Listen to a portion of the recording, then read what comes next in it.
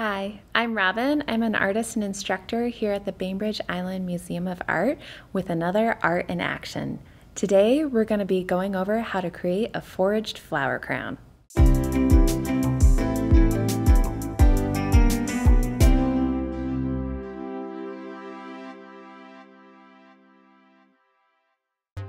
So for this project, you will need a pair of scissors. You will need some item. We're going to be doing a braided flower crown, so I'm using yarn to braid mine with the natural material. You could also use something similar to a ribbon or a rope, whatever you have around your house. Optional is some tape. And then you need all your different foraged materials that you find outside. And the least obvious material that you might need is time, because you're going to definitely need time to go out and explore all the different items that you can be picking for these flower crowns. I love to forage, and specifically for flowers for flower crowns. It's a great way to connect with your natural landscape and see what is out there. You might have access to big, bold and vibrant flowers, or you might be able to find more greenery and create a flower crown out of that. The location and the time is really going to change what you're able to find, but it's really fun to create something based on that specific moment. So the great thing about foraging for your materials is that you can actually pick anything that you want for your crown.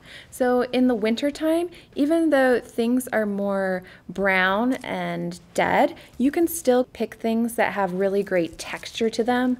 Roses have turned into really beautiful rose hips. There might be more berries or seeds. In the springtime and summer, you're gonna get bright, vibrant colors. And if you're similar area to the Bainbridge Island Museum of Art, you're gonna have all these great array of greens that you can also add into your flower crowns. I also like to have 3 different principles when picking for foraged materials. The first being, know what you're picking. Something could be poisonous or you could be allergic to it, so you really wanna know what you're picking before you put it on your head. The second being, pick responsibly. If there are, let's say, 10 daffodils, I like to pick 1 or 2 so that I'm leaving a lot more for the natural growing season. And the third one being sure that you have permission where you're picking to forage for those materials. Either asking a neighbor if you can pick in their yard, or knowing if it's on public land where you can pick for these materials.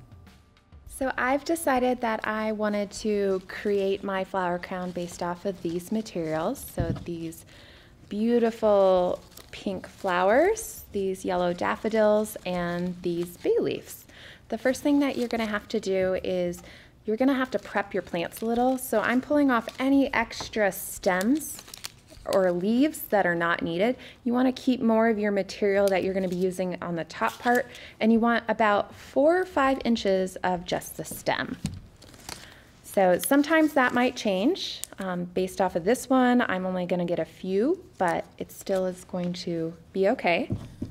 I'm also going to cut off this extra part because I don't really want that in it.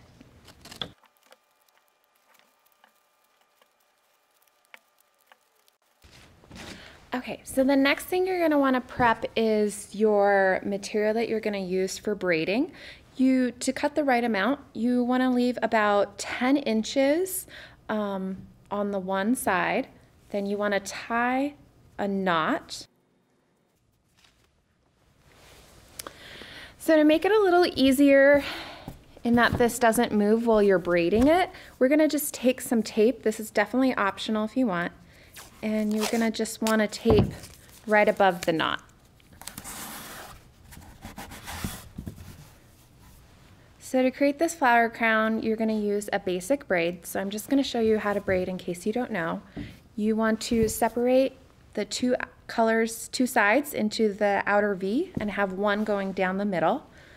I've used different colors just to showcase it easier how to braid. So I'm going to take the white one, which is the right one, and move that into the middle, and now the blue to the side. I'm going to take now my left side, which is the purple one, move that into the middle, and now move the white to the side. And you just keep doing that where you bring your outside string into the middle, and that is how you create a basic braid.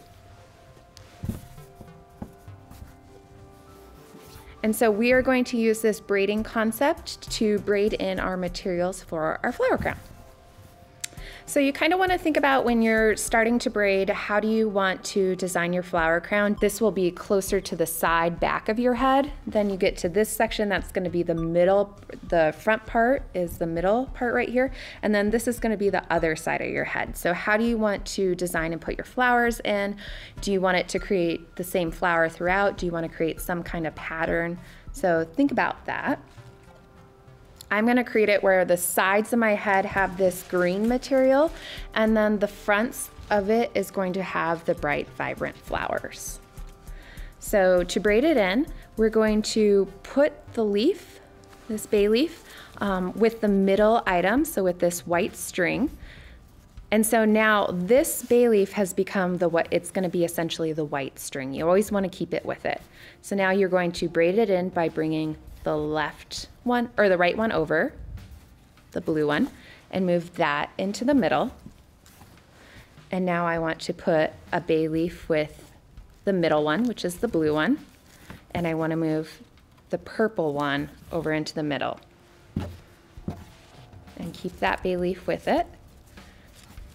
And now I'm going to move take another bay leaf and put it with the middle, which is the purple now, and bring the white string and the bay leaf that's attached to it to the middle. So it's gonna get you're gonna start to get a lot of materials in your hands, but you can do it. You want to also keep your braid semi-tight so that the items don't come out of it. So now I'm gonna add one of my pink blossoms in, then a yellow one. And as you start to go along, your stems will start getting shorter because you've braided them in. That's okay. Just try to get it to the end of the braid if you can.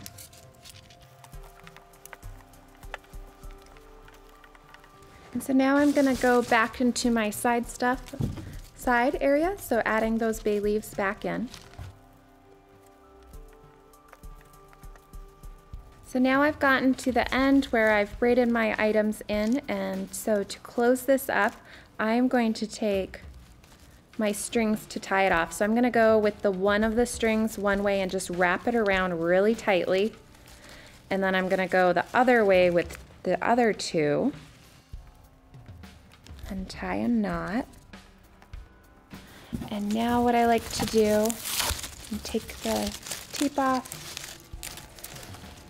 And what you might notice is I want to cut this ending piece because I don't want all that stuff hanging out.